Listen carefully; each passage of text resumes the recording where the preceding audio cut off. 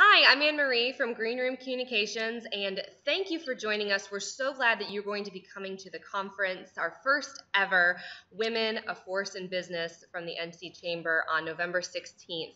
I am actually in a hangout today with some of our panelists. We have some great ones here. We have Billie Redmond from Trademark Properties, Becky Jacobs, who is Chief Engagement Officer at Simple Change, and Tammy Albrecht, who's Director of Operations at Wilsonart. Hi, guys. Hello. Hello. Well, we are going to give you guys a little bit of a preview of what you can expect at the conference. We're really excited. It's sold out, so we're so glad that you got a ticket. And I'm going to jump right in and give these ladies the floor. So a large theme this year is around women leadership and how to get there. Billie, I'll have you start off. How important do you feel it is for women to be in leadership roles? I think it's imperative that women be in leadership roles. And the major reason is because we're different. The great news is that men and women are different. We think differently, we approach things differently, and we have different characteristics and styles. So from a leadership perspective, we have the ability to craft new solutions and ways of communicating and ways of doing things, no right or wrong, no good or bad, just that it will be different. And for a good second reason is the fact that the dynamics of and composition of our population is changing.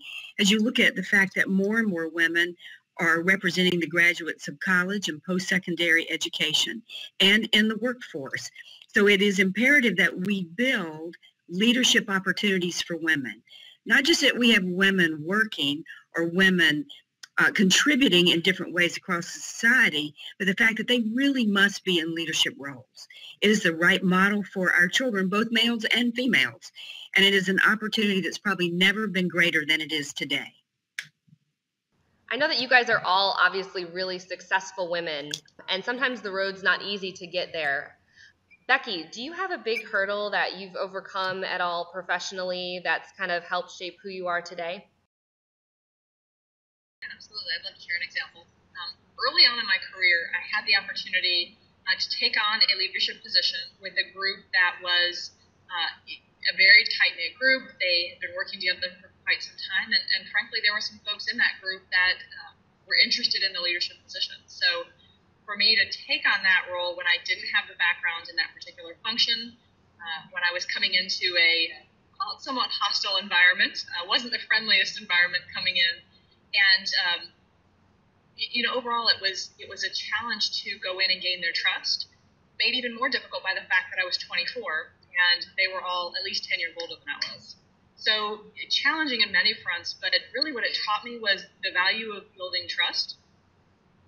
You truly care about people who they are there to roll up your sleeves and get into the weeds with them, but really being very genuine and being willing to say, I have no idea. I have no idea how to answer that question. I trust you. We're going to work together and figure this out.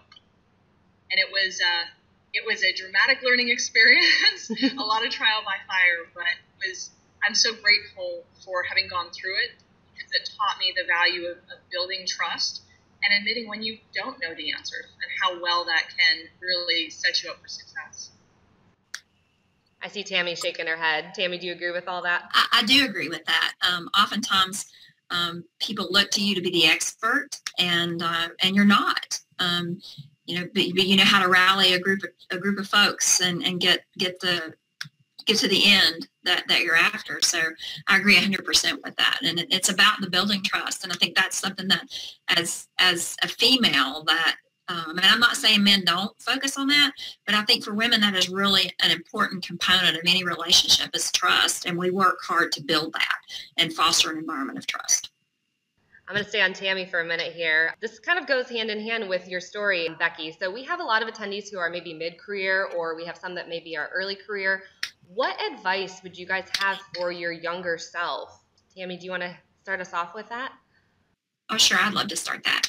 I started my career at the age of 19, and decided that 2 years of technical college would be all I would need, because I had settled that I would be some sort of administrative support for the rest of my life. And so my advice to my younger self was, don't settle. There was so much more potential in me that I didn't see, but thank God other people did. And that's why I'm where I'm at today. And so I would, my advice to, at least in my situation, is just don't settle. You know, reach for that goal, and don't let anybody tell you you can't get there.